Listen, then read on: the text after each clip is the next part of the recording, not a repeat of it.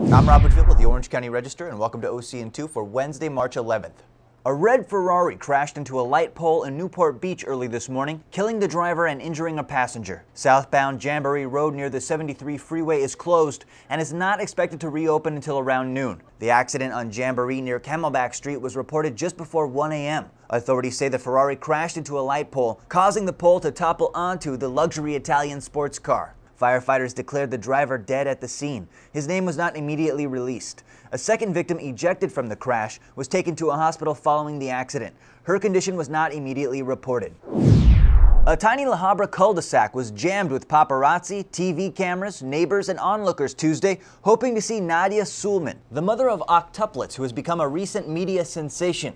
The frenzy was the result of news that Sulman was moving from her home in Whittier to this home in La Habra on Madonna Lane. When Sulman showed up late in the afternoon, a crowd swarmed her as though she were Britney Spears. Neighbors expressed concern about their street safety and admitted some neighbors are very unhappy about the attention surrounding their street. Earlier in the day, Sulman appeared on the Dr. Phil show, saying she plans to move to the La Habra home in the next few days, bringing her 6 older children and 2 of the octuplets who are ready to be released from the hospital. Sulman told Dr. Phil the home is practical and would work for a few years until her 14 children outgrew it.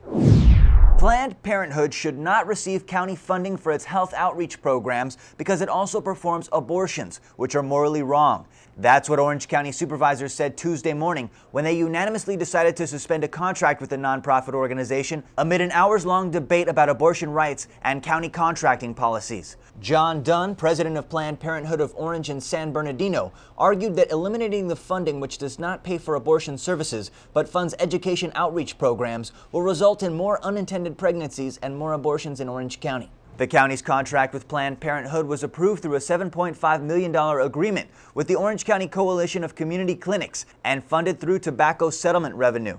The board's vote was to stop funding the portion of that agreement that goes to Planned Parenthood in 30 days and instead allow the county's healthcare agency to find an alternative clinic who might use the money.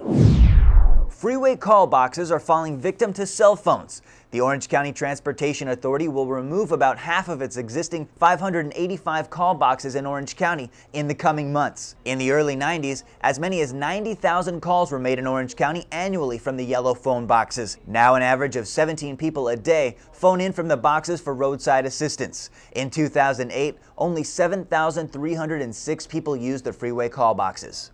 And you can read more about all of these stories and get your breaking news all day at ocregister.com.